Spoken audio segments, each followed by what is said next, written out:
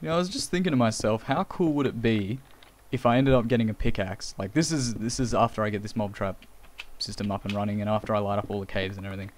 If I get enough XP, I reckon I'd be able to get a pickaxe that has both unbreaking and efficiency. Because if I can get that, that would be amazing. Because right now these pickaxes just get eaten up way too quickly. Then again, I really want a pickaxe with fortune or silk touch, because that would be awesome.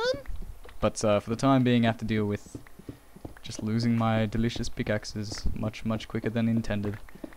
But oh well, I guess it's not all bad. It makes mining a little bit funner, so I don't have to spend like 50 minutes breaking a block. I'm looking at you, Obsidian! But anyways. So I think this is the, this is the third system. Oh, and there's a dark area nearby.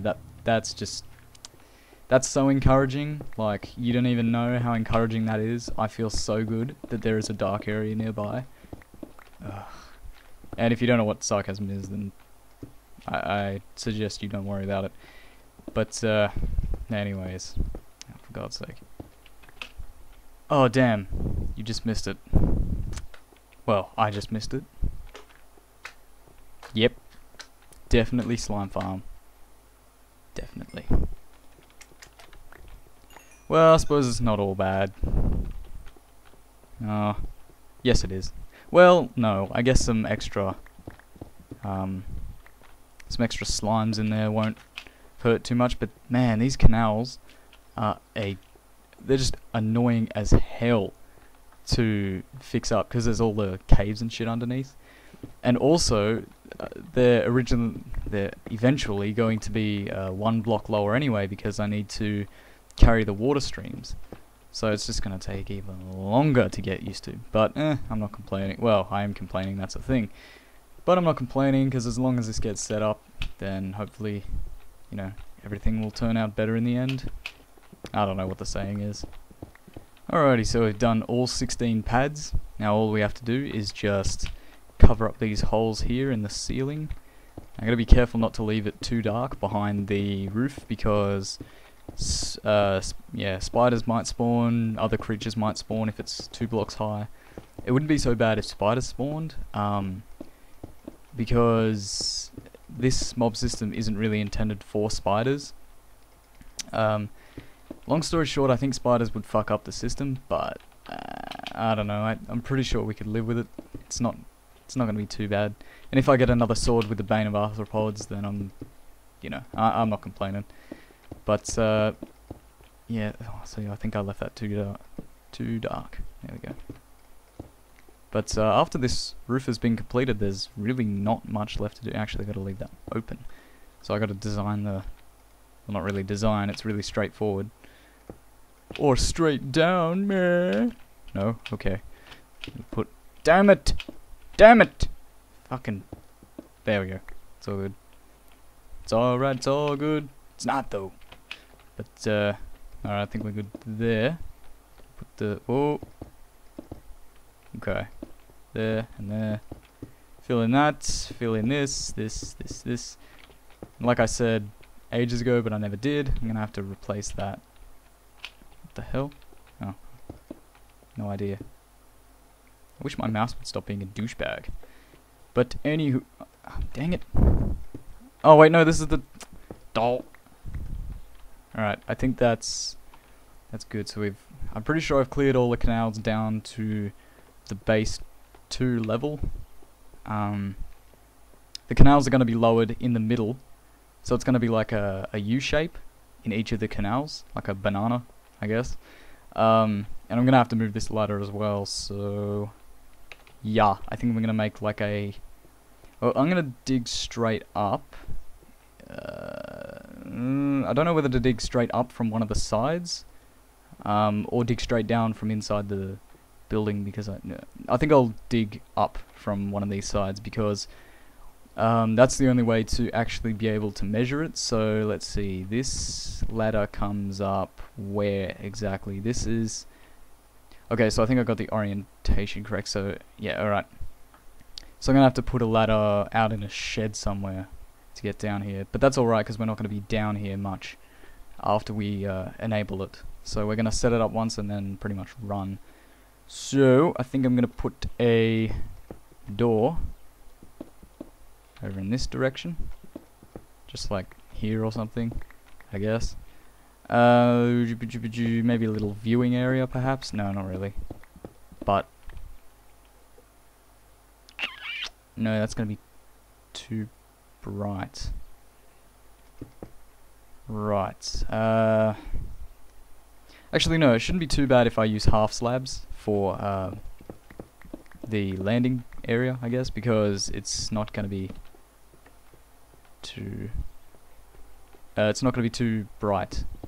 No, too dark, so monsters don't spawn. I don't know what I'm saying. I left my ladders, so I gotta go get those. Actually, yeah, I'll need to get them. Gotta come get those ladders from somewhere. There they are. So then after we're down in the system, we should be able to hurry this up. Alright, so ladders aren't made of wood, but they can be harvested quickly with this efficiency pickaxe. And I know some people are probably going to say, you're wasting the pickaxe. Does it really look like I care? Damn, look at his speed. Oh, and I forgot my torch. Oh, I still hit it with a tool. I was thinking if I should fill this in or something. Actually, I think I might leave these here just to be sure that nothing decides to spawn. Alright, so knock out these two, put this one higher, finish the roof. Wow, that was very convenient considering I stored all my cobblestone just then. Oh, and this is double convenient considering I can just make it up and then get rid of that block. I'm probably gonna come back down here and then do all the stuff anyway, so now we have all these ladders, we can start going to the top. Hang on. I'm probably gonna make a second mine shaft here, and I still have to finish the one in my main base, don't I? It's still not totally done yet. But put a door down here real quick. I'm not sure if anyone's like following along as I do this, like building a mine, not a mine shaft, but like a mob system at the same time. I'm pretty sure like everyone in the face of Minecraft knows how to build a mob system by now. Now this is actually dangerous because this is technically breaking the first rule of Minecraft, never dig straight down. This is actually kind of like the second rule. It's kind of unwritten, but it's once you know the first rule, it's kind of, you know, obvious. For God's sake. I'm gonna be here a while. Alright, 1, 2, 3, 4. 1, 2, 3, 4. 1, 2, 3, 4. And so on, until I reach the top.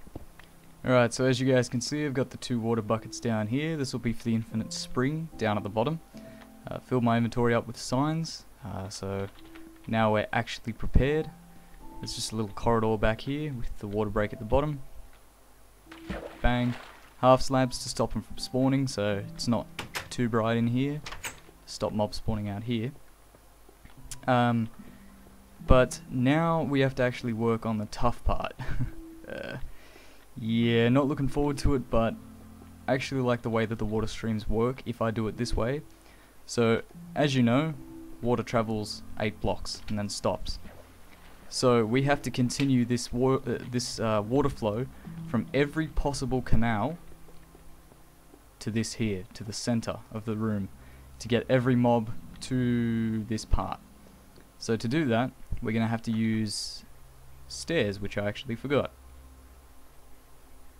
Alright, I got the stairs now. This should actually work, hopefully, if I remember how to do the water stream. I'll test it over here first to make sure that it definitely does work before I go and screw it all up. So usually I have it like this. You can change it your own little way if you want. Oh wow, it's going to be annoying. Can't pick up any of this. Well, I'll put down a sign or two first. Yeah, hang on. Got to figure this out. Alright. So the way I have it generally is find out where the center of your room is. Obviously it's not too hard. And then on the outside of every possible juncture, have stairs. So don't put the stairs here, because that's facing towards the center. Have them like this. Think of it like you have to draw the enemies up the stairs. right? So you don't want them to go away from the center of the room, you want them to go towards it. So dig out the canals like this. See, I don't know if anyone's doing this mob trap system, so I don't really care for explaining it, but basically diagonal from a staircase, from any staircase that you do signs, like so. Now this will, when you have a water stream here, and a water stream above a staircase, this sign will, I really don't know the term for this, connect, I guess, with the staircase, so water will actually flow upwards through this. So mobs, as they're going, well, let me demonstrate this for a second with some water. So if we have 2 water streams like this, so it'll reach the staircase. Now, where did I have the water stream? There it is. Take some more, come down here. Right, so because this is a corner, right, it's a corner intersection. It's really hard to explain all this, believe me. But basically what I need to do is do both of these at the same time. So I'll just do that quickly, so the water doesn't flow out. Now, the center of the room is over there. This is what you have to keep in mind while you're building one of these. So go down on the next floor, exactly like, you know, the same thing every single time. Occasionally you might run into a cave. You really can't help that. Just cover it up. But now that you've got this set up, you can put the water here. Now it'll always flow like this. There's no way to stop that, except you can put it there, I think. No. How did I fix this before? Wait, no, maybe I've got an extra block here. Like this. Yeah, there we go. Alright. So that's how you do that water stream. Disregard what I said before. You have to do it like this. So now, if you can make your way over here, the water stream flows up, yes, but it also flows that direction. So if you were a mob, letting go of all controls right now, you drift along slowly, and you get pushed up the stairs manually. And this stream, no matter which canal you're in, will take you the shortest possible route to the center of the room. So I'm pretty sure a lot of people know this already, but if you don't, it's fairly simple. It's a fairly simple concept. There's not a lot to it, and obviously I'm not the guy that invented this thing. But when you come to a section like this, you need to... It's generally the same thing, really. It's not that hard. Stairs facing the center of the room. So because this is a straight and not a corner intersection, you're going to have 3 staircases, because you're drawing them to this pathway as quickly as possible. But yeah, just try and duplicate this, and you're going to be going back for water a lot, so it's not a bad idea to have more than one water source, but I can't really be bothered, because you guys know me. No, seriously, I can't be stuffed. Anyways, just get more water here. Now what you do for this is a little bit different than a corner intersection. And I actually better do the side over there, shouldn't I? So just run this water so I don't forget it. There we go. Take some more. Knock out the bridge. So now everything flows there, so enemies can fall into that, or enemies can fall into this.